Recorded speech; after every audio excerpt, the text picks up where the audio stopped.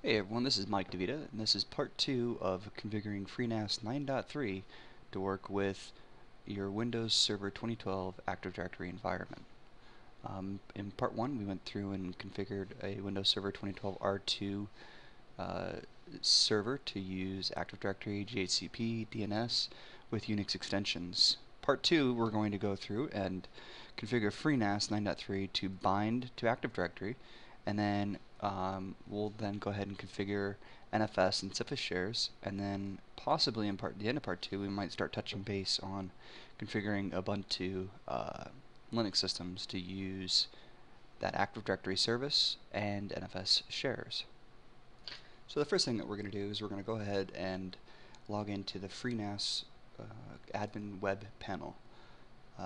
Mine is at this 21.100. That's what I picked when I did the install. And then what we're going to do is we're going to go through the wizard here. I already closed this down, so probably the first time you log into FreeNAS, this wizard's what's going to pop up automatically for you. Oops. You need to make sure to set the time zone to whatever your time zone's going to be. I'm just going to redo that real quick. America Phoenix. It's important to use this because it's going to offset the system time based on whatever your time zone you pick, and since we're binding to Active Directory, the time on the FreeNAS server has to match pretty closely to the time that's on the Windows server.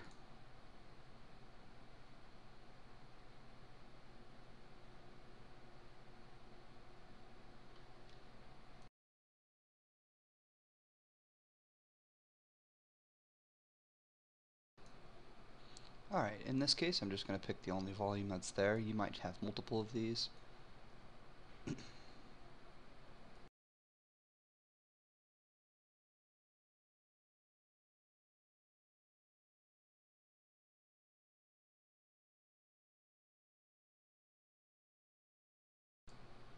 Alright, and here we're going to pick the realm name, which is the actual full top level domain name of your domain. In this case it's relative.media for me, and then the administrative account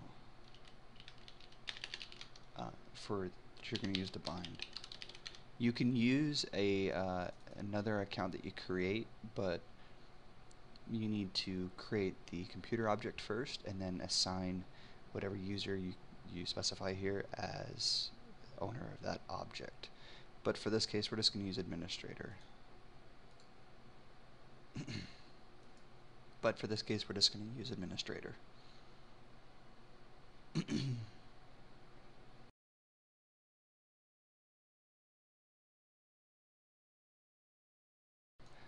Alright, this is going to ask you here to set up shares. I'm going to go ahead and hit next on that because I don't want to set up shares at this time.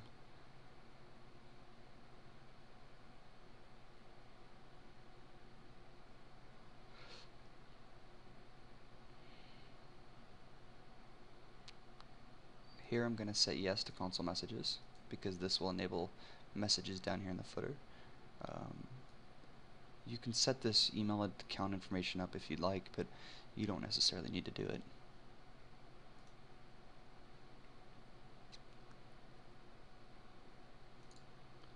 Once the wizard's completed, it's going to go through and run and restart services, create any shares that you decided to create if you did it, and then after that you're going to be brought back to the system information, the home page of this.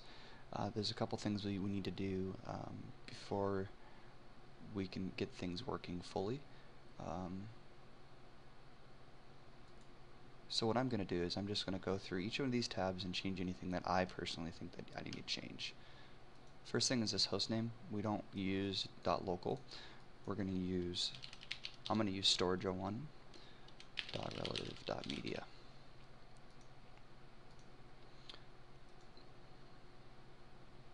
I don't like to bind on any IP address available. I like to specify this.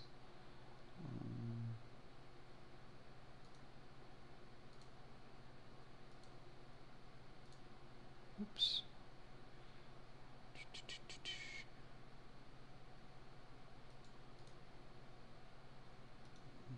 If you want to set up email, this is where you do it. In the production environment, I use Mandrill.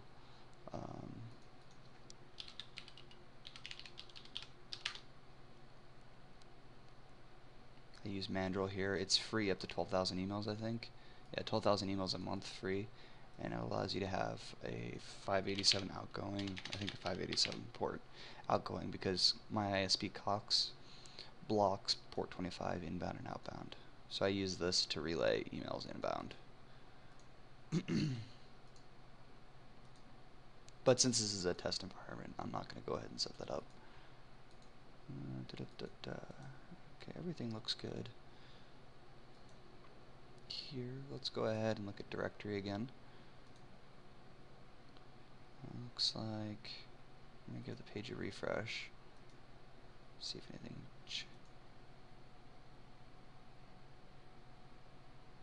Looks like we got a lot of times when things don't start, I'll look here to see if what the error messages are, and then I'll go and search on Google for whatever those errors are. Sometimes you just got to play with Active Directory here to get it to work right.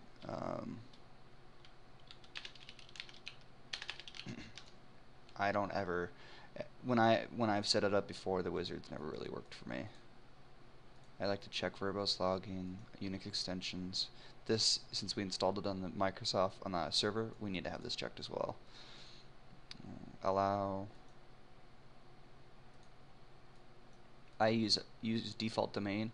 If you check this, the prefix of whatever your domain name is, or whatever, I'm sorry, your NetBIOS name is, relative media, doesn't get prefixed to the usernames. And I think that should be it. ID map backend.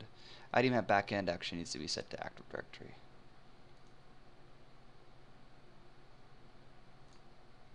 Alright, that's going to start up here, and it's going to take a minute. One good way to check to make sure that everything's started up is to enable SSH on the NAS, and then log into it through SSH and using like PuTTY or something like that, and see if you can run a couple commands to pull back Active Directory users. So let's go ahead and do that. If you go to the Services tab, SSH here, go ahead and enable that. You're actually going to need, for the very first time, you're going to need to log in with, enable this option, login as root with password. Otherwise, you have to use SSH keys to log in. So fire up PuTTY and log into the server, the NAS, as root, and then whatever the password is you use to log into the web UI.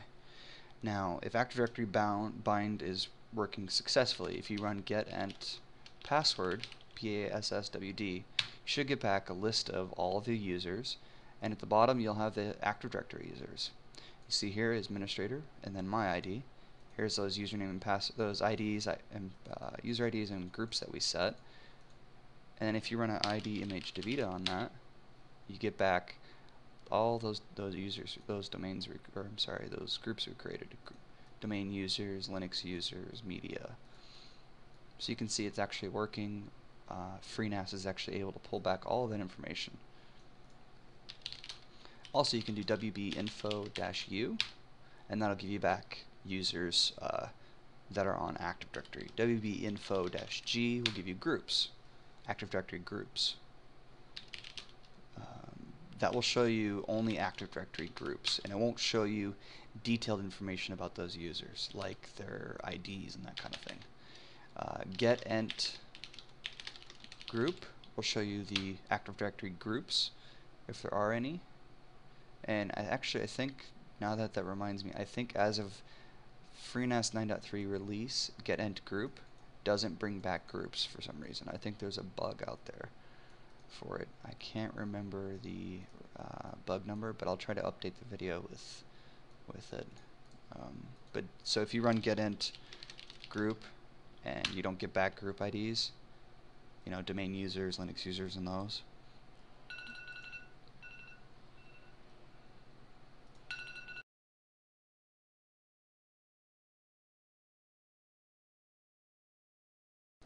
it's probably because of a bug, or maybe or something that I'm pretty sure it's a bug. But one way you can check for groups is if you run that wb-info-g and you get back a list of those groups, then you know it's working properly. Alright, so the next thing we need to get set up is we need to create some shares. And I've got this vault here, and I like to create a couple data sets. Downloads. And you'll see where these come into play. Downloads, pictures. We're going to do folder remapping in Active Directory group policies to force all of our Active Directory based or Windows based systems to use those folders by default. It's pretty cool stuff. Pictures.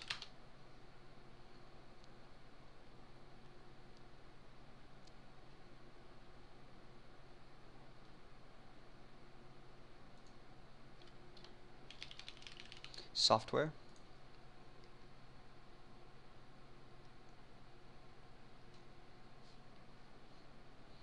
And we need to create one more called Home. This is where we're going to keep all of our Active Directory Linux user home directories.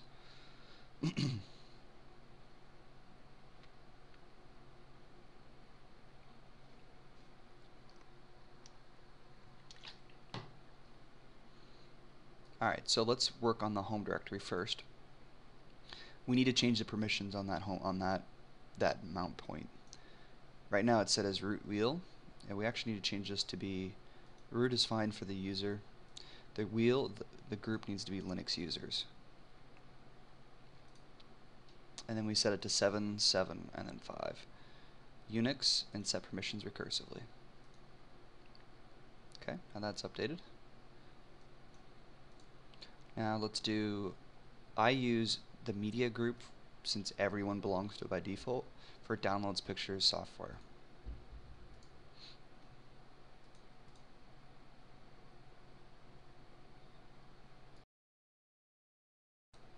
Alright, so we're going to go ahead and pick the media group.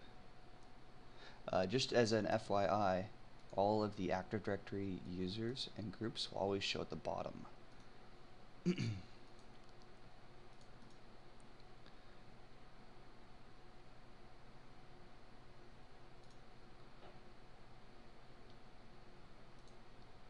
Pictures is next.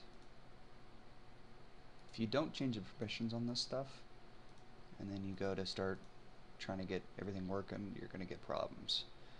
We might need to go back and change this to be excuse me, Windows type, permission type, but we'll find out here in a minute. Alright, so once that's done, go over here to the, clicked on that too fast, Services tab, CIFS, click the tool there. We're going to change some of this around. This work group right here needs to match whatever your work group is for that you set up in the domain here.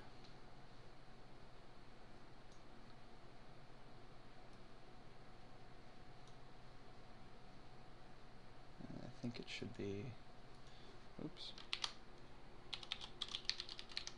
yeah, relative media.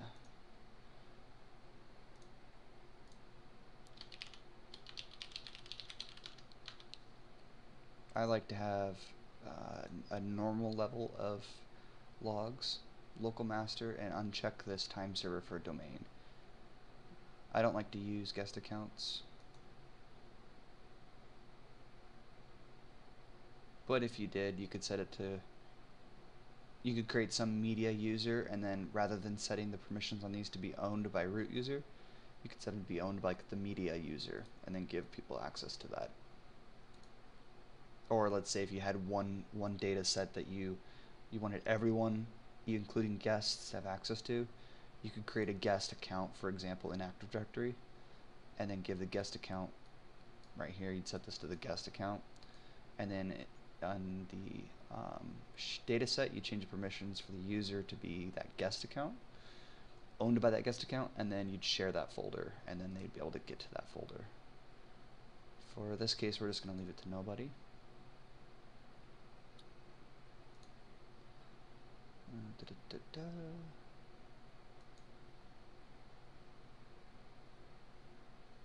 set this to SMB3, and then click OK. Alright, the next thing we're going to do, since we've got CIFS set up now, is I'm going to go ahead and fire up this Windows box here.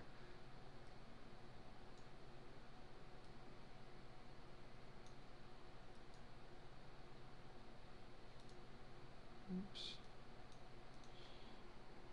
I remember the password. I think that's it. Let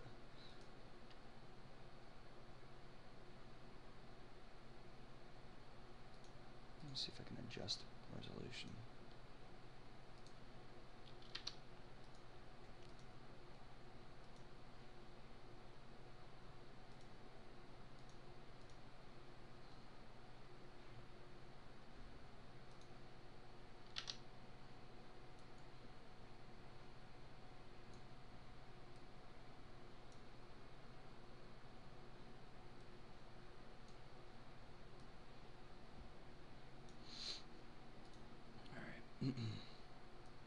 So I need to install VMware tools on this, it looks like, first real quick. So I'll be right back when that's done. Alright, so this Windows box is rebooted. You can see here we've got internet access now. So the first thing we need to do is we need to bind this Windows 7 box to our Active Directory domain. How you're going to do that is you're going to go here to your Start menu, right-click a computer, then go to Properties. You're going to go to Advanced System Settings, and then click on the Computer Name tab, and then click Change. You can give it some computer name if you haven't already, and then but the important part is this domain right here. You have to have Windows 7 Enterprise, Professional, or I think Ultimate. You can't have like Windows 7 Home or Windows Vista Home, or even I think Windows 8 or 8.1 Home. You have to have like the professional version in order to be able to use this. So if you're running into that problem, you need to upgrade. You're going to type in the domain name, relative.media in my case, hit OK, and you're going to type in the administrative account username and password. And it'll sit there and churn for a minute, and it's going to pop up and say, welcome to the relative media domain. Look at that. Click OK. And then it's going to want to reboot. Go ahead, let it reboot. Alright, so when the system reboots, you'll notice it says, hey, Control-Delete to log in. Go ahead and hit Control-Alt-Delete. And first things first, you notice win01/localadmin. That's if you want to log in locally using the local user account. If you ever forget the computer name, by the way, this is a handy tip. Let's say you forget the computer name and, oh, look at this, log on to relative media. But let's say you want to log into the local account. If you use a period and a backslash, you notice how it changes the log on to Win01. It's helpful for if you're logging into a system where you forget the name of it. You can just do backslash and then local admin and then log right in. But for our case, we're going to log in using the domain administrative account.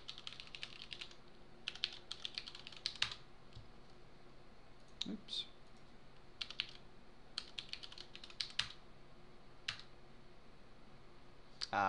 Log on to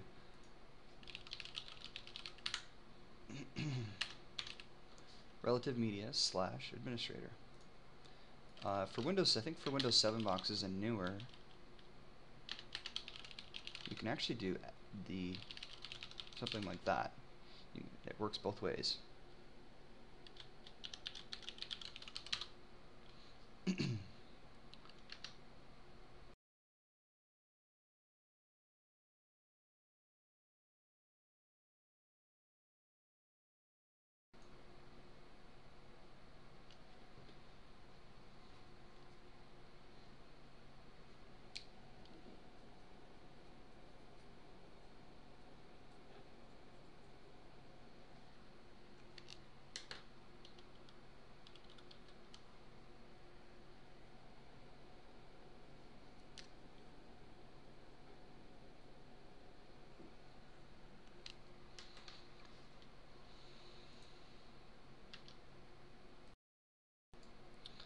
Once it loads in, let's go ahead and see if we can browse some of those network shares.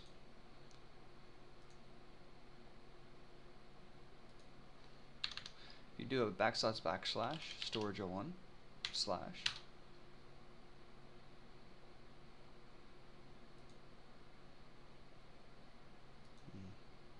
got to turn on network discovery. Let's see if we can try that again.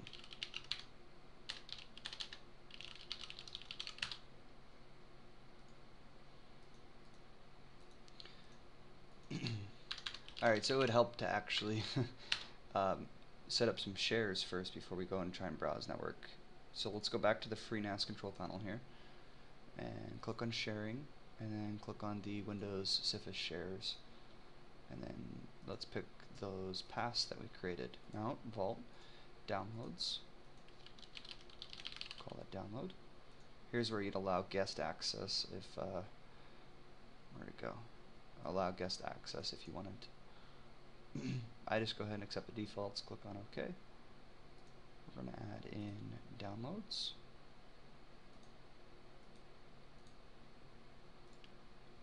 Oops, I'm sorry, software.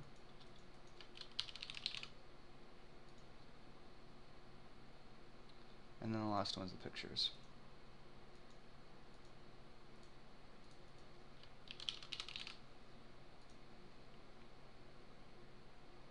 Once those are added, should go back to our Windows 7 box here, hit refresh, and then they show up. And now I should have privileges to write in here because I'm part of that Linux users group, or I'm sorry, that media group. So if I call this a test folder, and I create some files in here, new text document.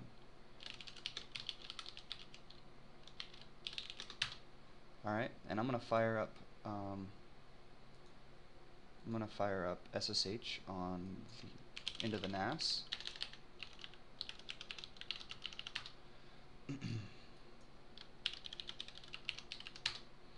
And I'm gonna go to the mount/vault/downloads folder. Do an ls/alh, and look at that. It's seeing that it's the administrator user and it's the media group. It's pulling that from Active Directory. Oops. Same thing with the files there. That test file. Alright, so Active Directory is working as expected. So is FreeNAS, and it's properly binding those permissions over. So the next thing that we're going to do is we're going to set up group policy objects to go through and map the downloads folder, the pictures folder, and we'll create one more share for documents. And we'll map all three of these to a network share. So when a user logs into a system, instead of it saving downloads to the local machine, or documents to the local machine, or pictures to the local machine, it'll actually save it to those shares we created. Alright, so once all three of these shares are created, we've got downloads, software, and pictures, we're going to go ahead and enable the folder redirection. Now I've already gone through and done this, so just follow along to what my settings are, and you'll have the same basic prompts.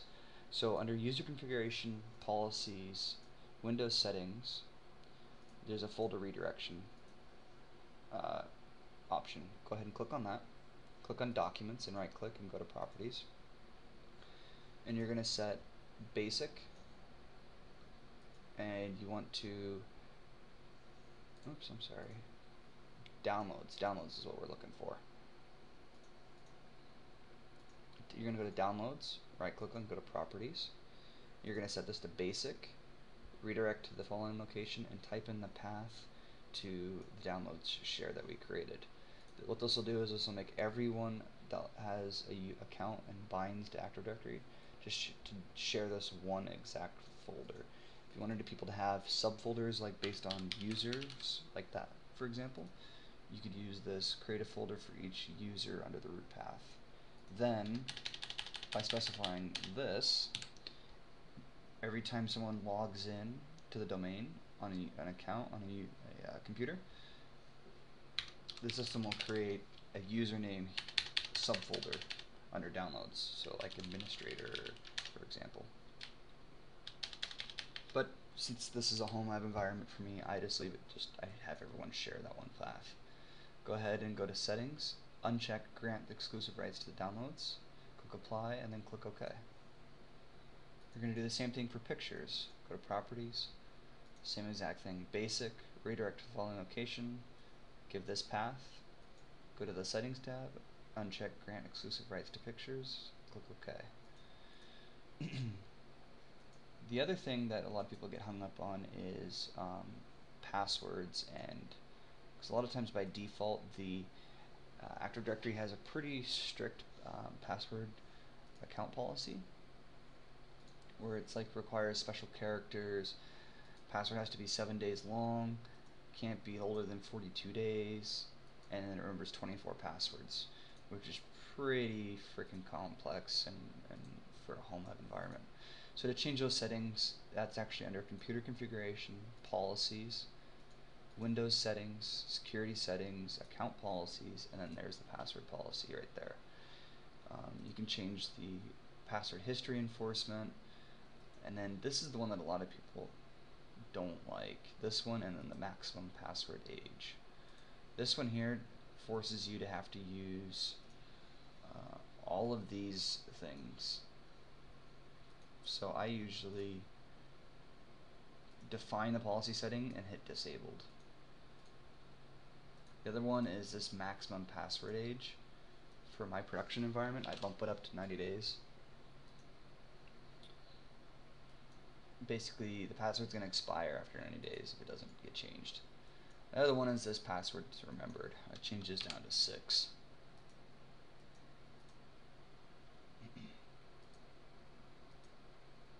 And that should be it for the basic baseline configuration of the group policies.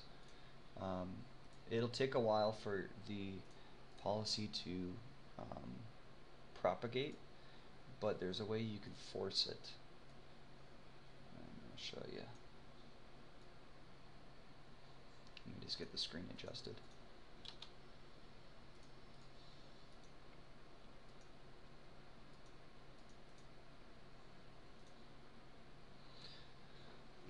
So there's a way to force group policy propagation when you make changes like frequently. If you open a command prompt as an administrator, run as administrator, and you run gp update/force, it'll force a group policy sync. And what'll happen is it'll go out to Active Directory, domain controller, and pull down the group policy, apply it. It's going to give you a warning about can't do it because it must be processed before system startup or user log on. So it's going to force you to log off. Go ahead and hit yes. It's going to log you off. When you log back in, folder redirection should be working.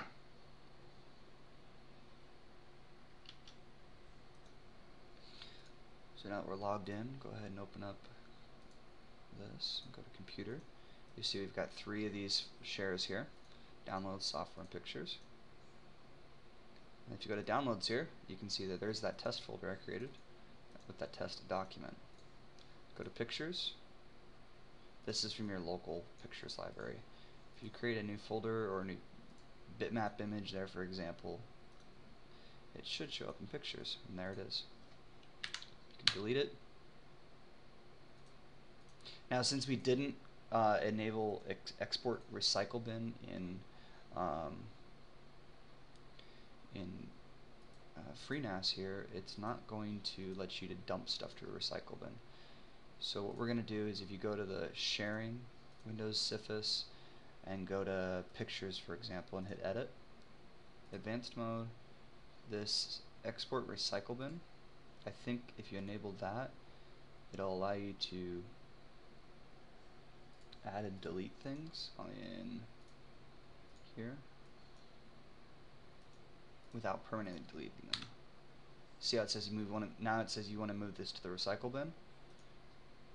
Now it doesn't force a permanent delete. It just dumps it to your recycle bin. So you can go ahead and use that on downloads if you want. For downloads, I don't like to use the recycle bin. For pictures, documents, and those things and software, I definitely do. Alright, so that should be basically it. We've got Active Directory working with FreeNAS. FreeNAS sees all of our users. The next step that we need to do is we need to configure our Ubuntu system to work with NFS. So let me pull up and get that situated, and I'll be right back. Alright, so what I've got here is a basic Ubuntu 14.04.1 x64 server install. It can reach out to the internet, which is, those are just Google's domain name servers. It can do DNS lookups, and that's about it. So I'm going to install NFS, and first we're going to do Active Directory binding using SSSD. There's a great guide that you can use, which is called Enterprise Authentication. You can get to it from this article here, and basically you're going to go through and install these, and then copy the credentials information, and I'll show you that into here, this file, this SSSD.conf. And they give you a basic example configuration that has tons of stuff in it. I don't use a lot of it, so let's go ahead and get started with that. I'm going to go ahead and sudo apt-get install.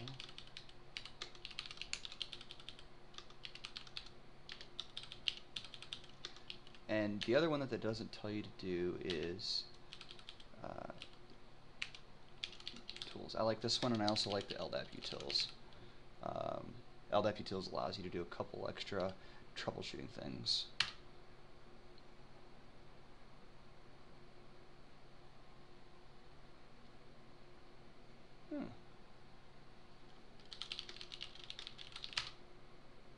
That's why.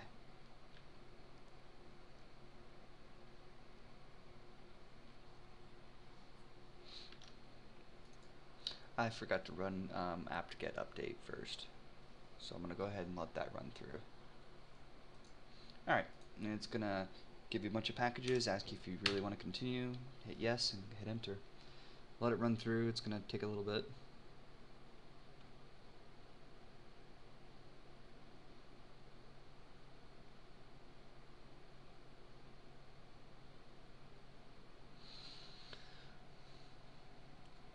So what we're going to use is we're actually going to embed the password in plain text in this ssd.conf file. It's probably not recommended best practice. We should be using Kerberos key tabs to do this. That's the best way to do it in production. But like I said, this is a home lab. This is just basically to get an intro to it and getting everything working. If you're really curious, you can look into Kerberos key tabs and getting those configured. It's not too much more involved to do. It just takes some kind of back-end knowledge as far as how to get Kerberos working and key tabs. Once you get it working, you can actually then relay that information and use it in the FreeNAS config. While this is running, I'll show you that. Because FreeNAS, this directory information, is actually stored in plain text in an SSSD.conf file as well. So the password that you type here is stored in plain text. To get around that, you create a Kerberos realm and a Kerberos key tab. The realm is created automatically in FreeNAS for you. But basically you'll create a key tab file, give it a name, and give it a Kerberos principal, and then pick the Kerberos key tab file that was generated, and then FreeNAS will use that instead of using a plain text password. It's a similar thing in Ubuntu, except there's no GUI for it, so you have to manually go into the SSSD.conf and specify where that key tab file is stored. But like I said, we're not going to get into that.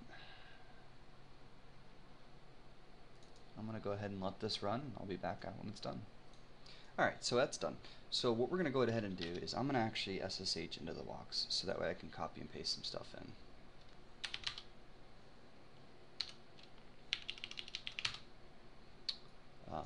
what I did is on, give me a second here and I'll, oops. Sorry. What I did is I went ahead and I created this gist file over on GitHub that includes the sssd.conf file that you need pretty much. I'll go through these one at a line and then one by one for what you need to change. I'm not sure what all these parameters are, but if you just type into Google this parameter name, it'll tell you exactly what it is. But I will go through and show you exactly what you need to change to get it working. Alright, so I'm going to put this over on the other screen here. And we've got our I'm going to change the session settings. Get a little bit bigger of a font so we can see easier.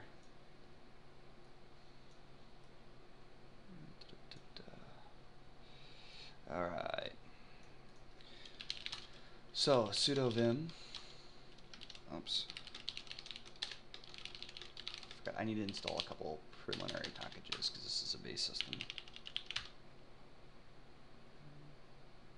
Oops.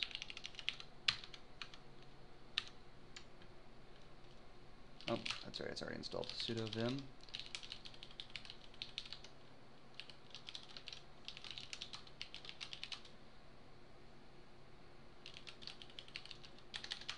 In etc SSDs, there should be, you need to create, if there isn't a file, you need to create one, sudo vim,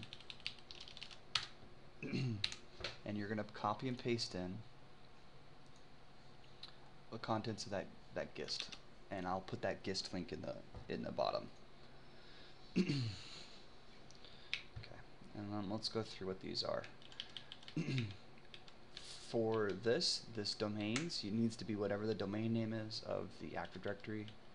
So in this case, it's relative.media. There needs to be a Active Directory domain block like this, and it should be domain / and then whatever the domain name is. It has to match exactly like this, and the domain name here has to match. Oops, has to match exactly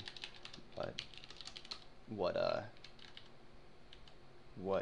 it is for Active Directory. You can give any description you want here, so I can call this like lab domain controller.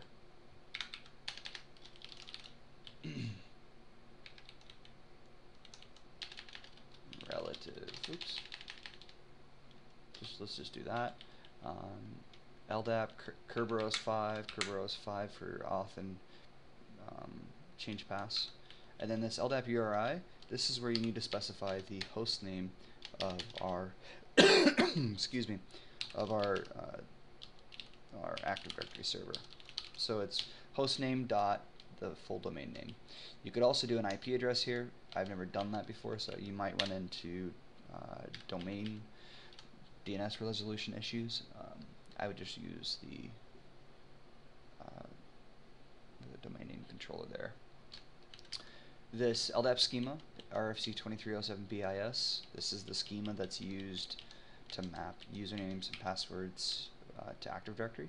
And then this default bind DN and this auth token right here, this default auth token 12345.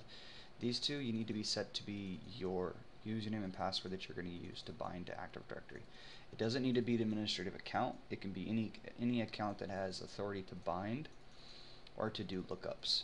So what we're going to do is we're going to create a LDAP user. Oops. Yeah, we're going to create an LDAP user.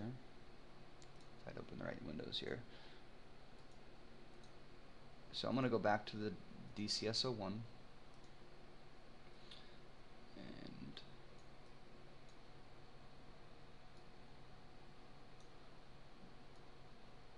oops.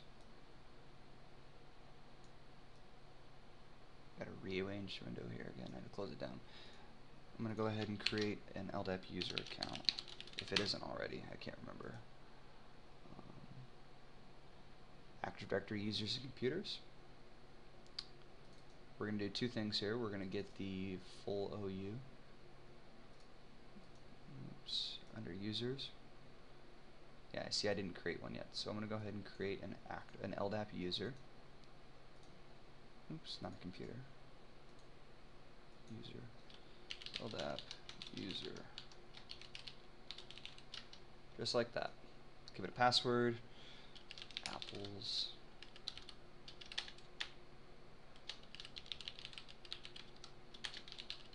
If I could type.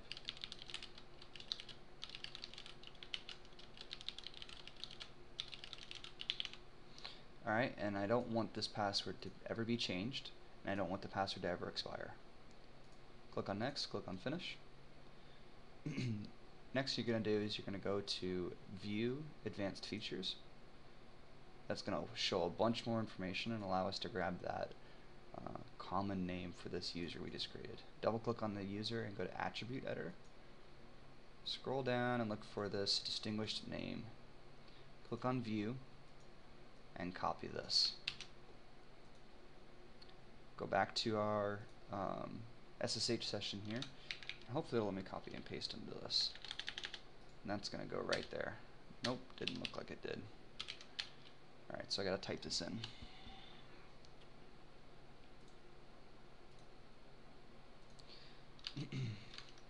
Oops.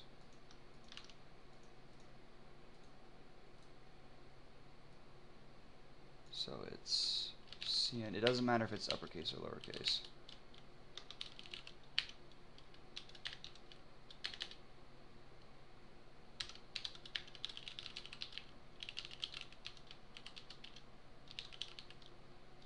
Password is whatever the password you set.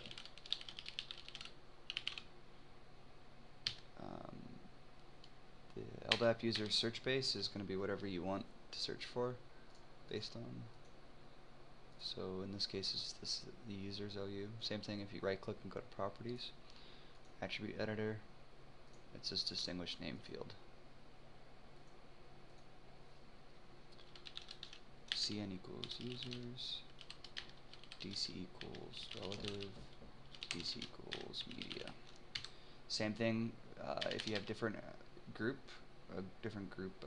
common name, you could put it there, but in this case, the default you don't.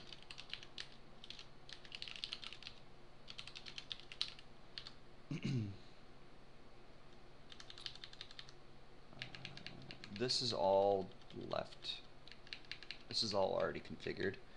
This binds, you're saying, grab the username from the SAM account name field in Active Directory. Grab UID number from UID number field. This is basically all this right here is mapping the LDAP side, LDAP schema to an Active Directory schema, basically. From one column name to another is basically how you're mapping it all out. This right here needs to be the same name as your domain name. In this case, relative.media for me. Once that's done, go ahead and save and exit. The other file we need to edit is NSS switch.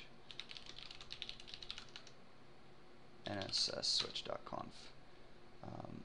It should auto edit it for the most part. Let me pull up the.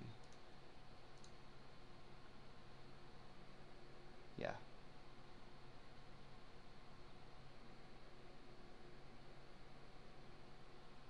Yeah, it should auto edit and have the password SSS, the group SSS, and then this net group and sudo is SSS. So if it didn't do it, make those changes. The next thing you need to do is sudo service.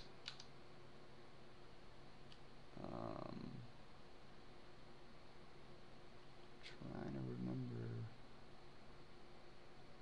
I think I actually had to reboot the system. Just want to go ahead and do that now. And I'll be back when it's back up. Alright, so for me, I ran into an issue, basically this error, cannot read, and that's because I didn't fix the permissions after I created the file. So if you tail syslog under var logs, so sudo tail -f var log syslog, you'll get these over and over and over again. this is the command I ran, and basically you're just watching this file, this syslog file.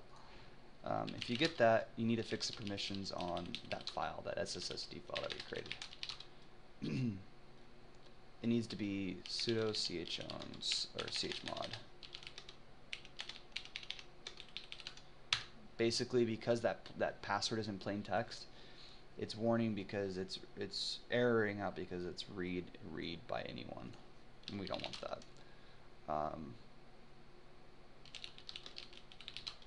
So now that I fixed that, it automatically restarted the SSSD service, and look at that, you can see the administrator and my user ID there automatically. You'll notice here this exports home.